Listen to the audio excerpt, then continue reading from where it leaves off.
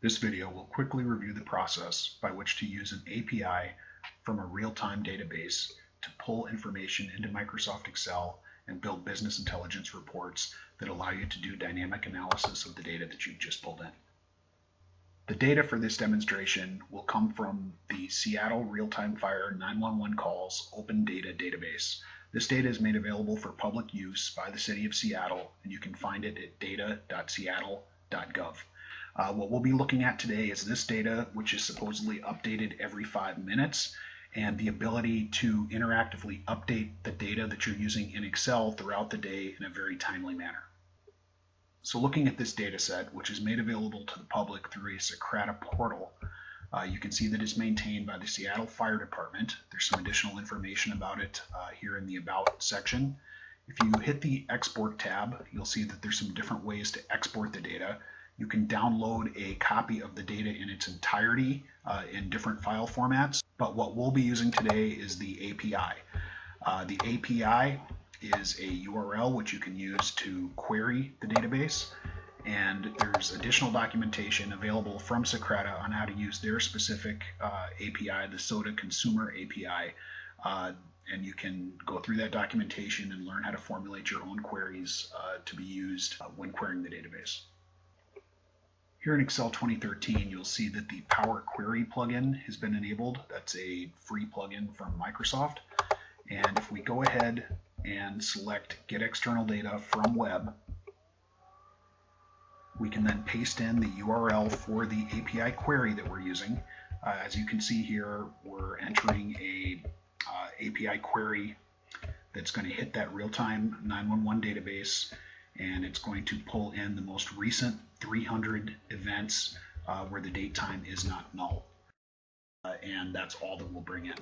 And once you hit OK, you'll go to the Power Query application. And at this point, you can do a little bit of ETL on the data in order to determine what you want to bring in, what you don't.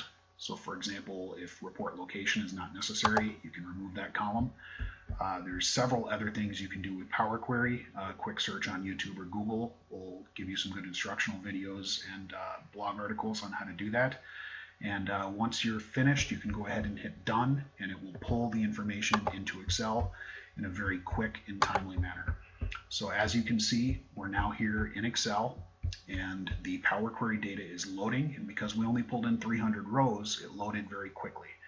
So now you can see we have that information in a pivot table, and we can move up to Power Pivot, which is a data modeling tool which comes with Excel 2013, and we can add it to the data model and start modeling the data for business intelligence reports. As with Power Query, Power Pivot has quite a bit of documentation out there on the internet at blogs, YouTube videos, different Microsoft websites that provide training and documentation on how to build out data models. I won't go into that here since we're keeping this brief. All that I've added to this particular data model is a time dimension so that we can start segmenting the data by hour of the day, AM, PM, and things like that. Moving back to Excel and looking at the Power Query pivot table that we've brought into the sheet, you can see over on the right-hand side that there is a refresh option. Notice that the most recent one that I have brought into Excel was pulled in yesterday, and the incident number ends in 80003. If we refresh the information, Power Query will reach out to that real-time 911 database, and it'll pull in the most recent data that's available in that database. So now you can see that the most recent incident number is 80260, and it's coming in from today, and that's GMT time, so it needs to be adjusted for Seattle local time, which was done in Power Pivot. Once you've updated the data which is in the pivot table from the Power Query you can then update all of the tables in the Power Pivot model, and from that point you can then move to Excel and you can start building either Excel reports or you can build Power View reports. And we'll go ahead and wait for this to open. And when the Power View report opens, you'll see that it's a tool which is available within Excel that optimizes the ability to create visually stimulating reports.